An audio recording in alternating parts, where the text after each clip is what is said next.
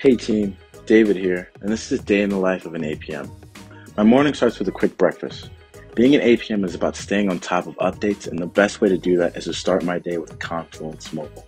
Not only can I easily see what's happening with real-time notifications, but I can quickly view our mobile activation strategy. This morning I wanted to remind data scientists about completing a report, so I use inline comments and reactions to keep the conversation going.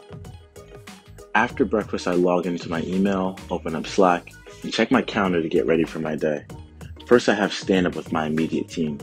This is the time where everyone gives status reports, discusses blockers, and since it's Friday, we talk about our individual wins and annoyances from the week before.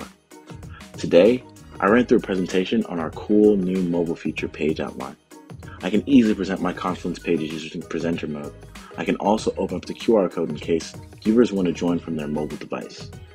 Next, we have what I like to call grind time where I can put my headphones down for deep work and listen to some of my favorite songs.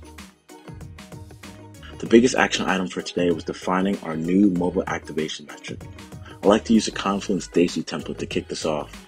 This template makes it super easy to record important decisions and mention my teammates as the conversation keeps going.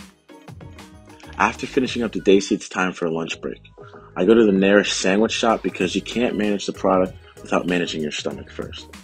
After lunch, I have a couple back-to-back meetings with different engineers who need clarity on some product requirements. After about an hour and a half of meeting, I take a quick 10-minute break.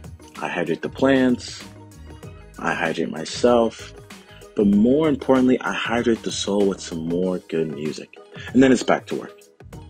I wrap up my day by creating new project posters in Confluence and tagging my teammates to make sure they're aware of what I plan on roadmapping for the next quarter.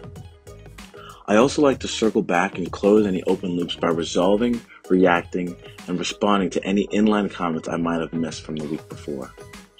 When all this is done, it's time to call up my friends and figure out where we're going for dinner.